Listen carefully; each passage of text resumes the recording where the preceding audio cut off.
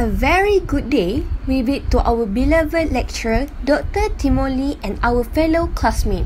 Today, we would like to present on our case study that titled Everything People Have to Know About Kuala Lumpur City Hall, The Fall and Rise. Before we begin our presentation, I would like to introduce our team members that consists of Amar Alif bin Abdullah, SYED AHMAD bin Syed Muhammad SOBRI, NURUL ATHIRAH binti HASHIM, and lastly, me, ZAFIRAH binti ZAMRI. I shall pass the presentation to Amar Alif. Before we proceed with our discussion, I would like to introduce you to the presentation agenda. First, we are going to have introduction. Second, challenges faced by DBKL in achieving good urban governance. Third, initiative taken by DBKL to counter the challenges faced in achieving good urban governance. Fourth, recommendation for future urban governance initiative. And last but not least is conclusion. Now, I'm going to introduce to you the concept of urban governance and overview on Kuala Lumpur and Kuala Lumpur City Hall. Urban governance can be described as the coordination of initiative between state, private and urban government to organize and determine the structure of the microeconomic conditions and fulfill the expectation of stakeholders and citizens. In Kuala Lumpur, the idea of urban governance is associated to the latest vision of Kuala Lumpur Structure Plan 2040, and Kuala Lumpur City Hall is responsible in working towards achieving the plan's aspiration. According to a draft of Kuala Lumpur Structure Plan 2040, the urban governance in Kuala Lumpur is anticipated to increase the population diversity regardless of age and empower vulnerable groups for future betterment. Also, urban governance in Kuala Lumpur can be regarded as building a society that is resilient to technological changes, has easy access to knowledge, subject to feedback, and has a balanced and assured decent quality of life. Kuala Lumpur City Hall is the governing bodies of Malaysia's national capital, which is Kuala Lumpur. And growing from a small town, Kuala Lumpur has developed into the country's biggest city, becoming a center for business, finance, administration, education, religion, culture and sports in the region. Thus, in this presentation, we are going to emphasize on three important components, which are challenges and initiative by the Kuala Lumpur City Hall, and also we are going to recommend some recommendation for future betterment of local authority management in Kuala Lumpur. Now, let us proceed with the challenges faced by DBKL in achieving good urban governance. Now, let me start with the first challenges faced by DBKL in achieving good urban governance, which is rapid city development. Alright, according to Hamzah, Jalaluddin and Azmizam in 2009, they explained two factors that contribute to the challenges. First, high growth population, and second, lack of defined municipal boundaries. Alright, before I explain about the factors, let me briefly explain the pattern of Kuala Lumpur development. Alright, the development starts in the central of Kuala Lumpur, then further projects begin to expand from the central point of interest, which is also the focal point and tourist attraction for Kuala Lumpur. Following the increase of high-rise towers, companies, recreation centers, restaurants and apartments in South Centre.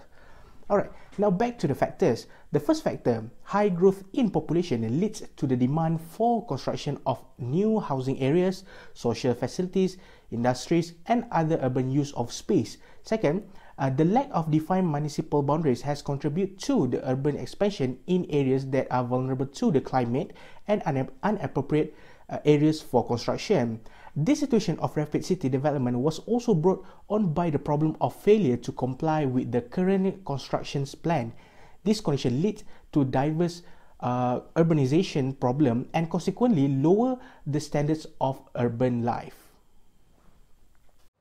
Now, I'm going to talk about second challenges faced by DBKL in achieving good governance, which is high carbon emission intensity. Like carbon dioxide is a primary greenhouse gas which is responsible for about 3/4 of emission, and high emissions of carbon may cause serious environmental and health issue, and it may derive from several factors. First, tremendous fossil fuel energy consumption. where Malaysia's electric generation is still highly reliant on fossil fuel, where the usage of fossil fuel may cause environmental impact as the combustion will emit harmful substance to the environment. Higher demands of electricity means there will be high demands for fossil fuel in the future. Second, increasing personal vehicle ownership. The number of registered vehicles has reached 28.2 million as of 2017, and Kuala Lumpur, Putrajaya and Labuan has posted the highest personal vehicle, and the increasing trend of personal car ownership may cause serious environmental damage such as global warming, air quality and public health effect. Third, low efficiency appliances and renewable energy utilizations means people tends to buy low efficient appliances which may consume high electricity consumptions, and currently Malaysia we are only at infant stage for renewable energy utilization, where it only utilize 8% of the renewable energy. Thank you, ATHIRAH. So the third point is low urban quality of life. In a simple word, low urban quality of life is referring how someone perceives their level of satisfaction on few aspects, such as in terms of housing, in terms of environmental, in terms of education, working life, and more others. So we can see DBKL, they are facing challenges in terms to develop Kuala Lumpur area because of first rapid influx of urban population that caused by the intermigration and also the influx of foreign workers, because they said that Kuala Lumpur could offer them a better job opportunity. Second one is regarding inadequate housing for low income group. People that poor at the urban area are called as urban poor, and they are the group of people that not afford to own a normal market price house. So it will invite the problem of high number of slum dwellers and also the increased number of homelessness at the KL area. So the third reason for low urban quality of life is due to the heavy traffic congestion. We can see that in Kuala Lumpur, from one place to another place, it took a very long time. When this happened, it has greatly affected the public's daily routine in general. We can see that public are spending many times or long duration of period to face the congestion, and it has reduced their life productivity. Not only their life productivity, they are already wasting their time, their energy, and also their money. All the 3 points are reflected to the lower urban quality of life. Next will be presented by SYED. Now we will proceed with the last challenges that was faced by DBKL in order to have a good urban governance, which is the rising of crime rates. So many Malaysians fear with the rising crime in their surrounding, and this is because crime is rampant and it affects people of all backgrounds of society. So as a result, many social researchers have looked at the various variables that affect crime rates and how these factors are controlled to minimize the level of crime rate. And there are several reports on crime and its factors such as unemployment, immigrant and urban poverty that have contributed to the high crime rate, particularly in Kuala Lumpur. And crime is often seen as a problem in communities of high unemployment, poverty, immigrants, the environment, the number of homeless persons, the minorities and age distribution or educational embedment. And in 2017, Kuala Lumpur has been recorded to have the highest level of crime index in Malaysia. Now, moving on to initiative taken by DBKL to counter the challenges faced in achieving good governance. One of the initiatives taken by DBKL to counter the challenges faced in achieving good urban governance is by making Kuala Lumpur towards smart city. Kuala Lumpur City Hall, through the City Planning Department, has produced a study report for the Plan Induk Bandar Pintar Kuala Lumpur 2021 until 2035 and Plan Tirakat Iklim Kuala Lumpur 2050, thus preparing Kuala Lumpur is a smart city and are capable for repelling various challenges. Both of these plans are made to overcome these challenges so that Kuala Lumpur become a popular city to be visited by international investors and tourists. Alright, according to the Kuala Lumpur Mayor, For the next 20 years, Kuala Lumpur will continue to focus on people looking for a place to live or build a house when they arrive in the city. To ensure Kuala Lumpur can be a smart city and overcome many issues such as rapid rate of development, environmental and other, DBKL introduced 7 components, which is smart economy, a smart mobility, a smart environment, smart living, smart people, smart governance and smart digital infrastructure that the City Council needs to achieve to obtain the Smart City title. Now, I'm going to talk about second initiative taken by DBKL in achieving good governance, where they have introduced low carbon society program, specifically mitigate the issue of climate change. The idea of this program basically is to assimilate the current plans and efforts of Kuala Lumpur in addressing the climate change issue through holistic low carbon measures by reducing the carbon emissions without jeopardizing the existing vision and development goals of the city. And according to the Kuala Lumpur Low Carbon Society Blueprint 2030, the program was expected to generate 70% of total carbon mitigation program in Kuala Lumpur as for 2030, and now DBKL are collaboratively work with Tokyo Metropolitan Government to discover and learn more low carbon best practices from successful country in climate change issue. As for 2018, DBKL has completed 10 programs such as disseminate green information to the public, transforming 50,000 conventional light to LED street light, and gazetted all forests for public intent. And they have 147 ongoing programs such as street planting, free bus ride service, and energy saving management plan. Also in future, they plan to have 100 new programs such as electric car promotion and solar power workshop.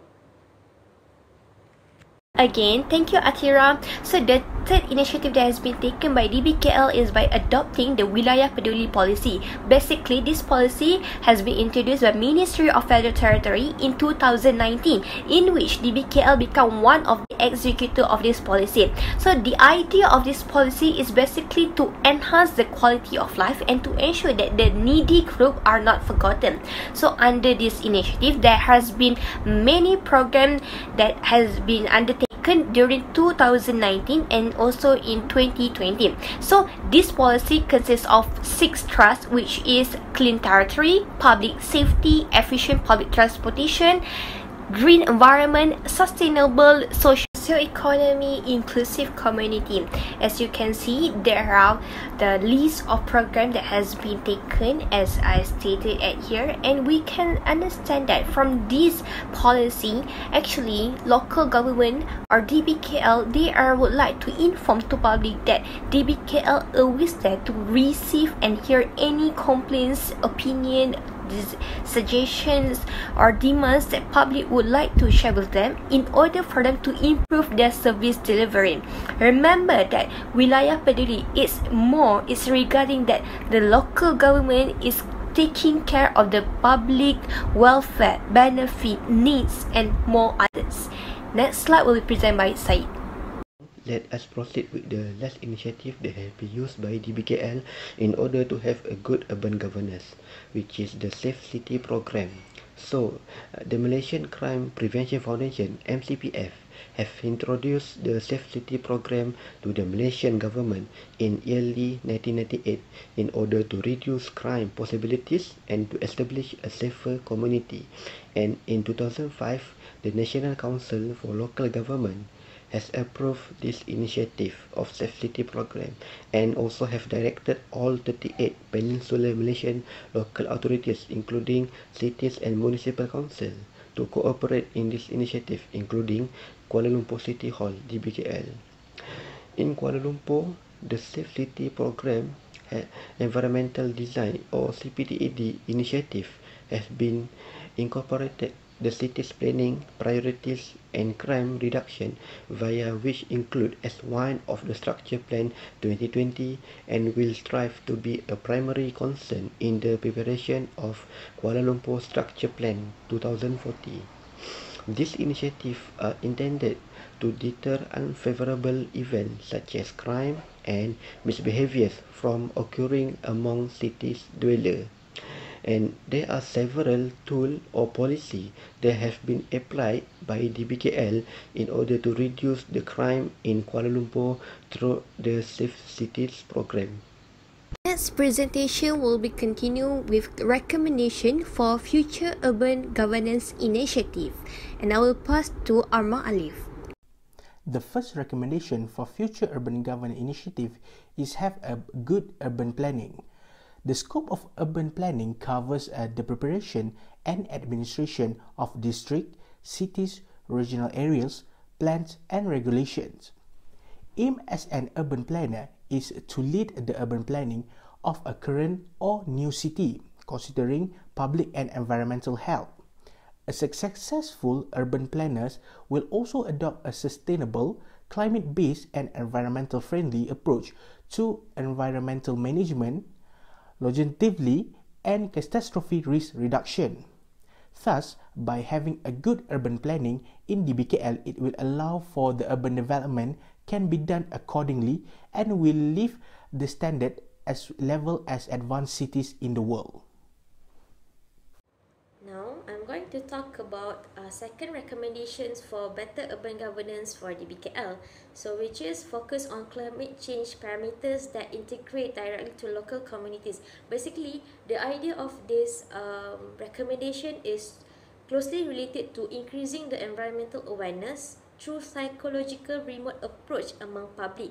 Basically, people might see environmental issue as part of problem that beyond their control, something that is intangible, something that people might see that it is not their responsibility to contribute. So the local government need to strategize initiative that could change their perspective on the environmental issue that could directly threaten them and their daily chores. So for like example, exposing them to the effect of climate change on the community's local food or water sources will help them to recognize the direct impact if they don't do something to mitigate, to help the government in mitigating the issue. Basically, the idea is make them believe that the issue of climate change is real and it could disturb them, put them out of comfort zone and make them realize that it is important for them to participate in the local local government agenda in addressing the issue of climate change, for instance. So basically, environmental awareness through psychological remote is very important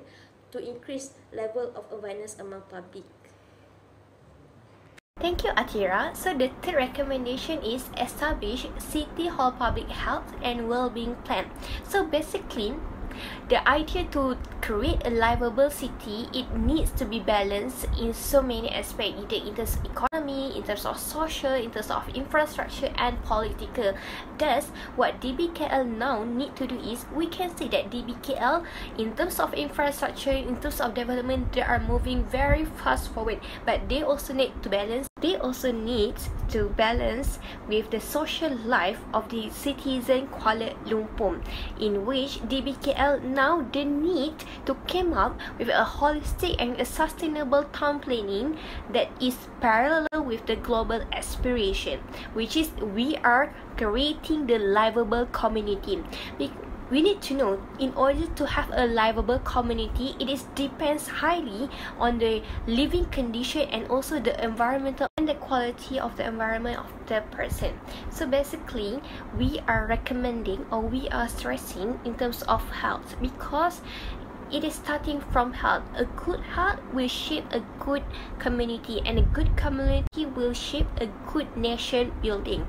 This recommendation was inspired from local government in Melbourne City, Australia, in which local government of Melbourne City, Australia has become the second best local government for quality of life, which is granted by the United Nations in 2015. So I will pass the presentation to SYED. Now we will proceed with the last recommendation for the future urban governance initiative, which is to implementing a situational crime prevention strategies. So this strategies has been introduced by Ronald V. Clark in 1997, and this strategy focus on how rather than when offences occur and how they can be avoided. So, for example, one of the SCP strategies is to installing a surveillance equipment in areas where there is a lot of crime, particularly in urban area. And this SCP policy has been broadly implemented worldwide and successfully reduced the crime rate for the moderate, deviance, common crime, and extremely serious crime. Thus, the BKL should collaborate with the PDRM to adopt the SCP strategy to lower the crime rate in urban areas. Okay, now we have reached to the ending of this discussion. So, for conclusion, local government is the lowest level of government that is regarded as the closest to the people. It means that every decision, action, and instruction from the local government may immediately influence the public affair.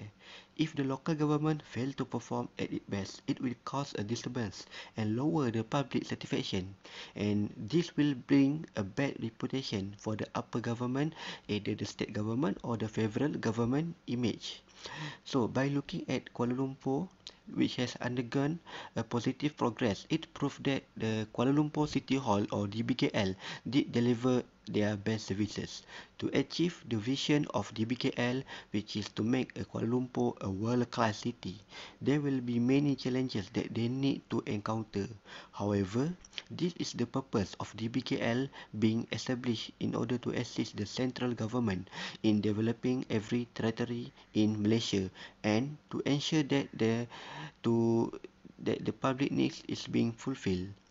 Thus, the BKL needs to keep updated with the current issues and always need to come out with a resolution.